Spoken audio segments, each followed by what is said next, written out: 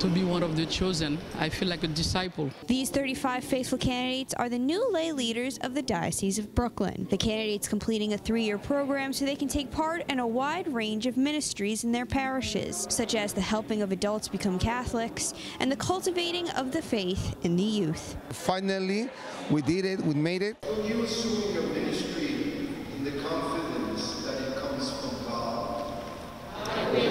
Auxiliary Bishop Octavio Cisneros inducts the incoming lay leader class and greets each of them personally as they begin their new mission. The church is priests, deacons, hopefully bishops too, and the lay people. We cannot do without lay leadership, without the ministers in our parishes, in our diocese. The Mass also celebrated over 240 ministers who have faithfully served the diocese for decades. One minister who was honored is Gerald Tortorella, who has worked as director of the Lay Leader program since 2009. Well-formed lay leaders are a necessity for the diocese in order to continue the work of evangelization alongside the pastors and priests. As the candidates excitedly join the veteran leaders in their ministry, one minister offers a bit of advice.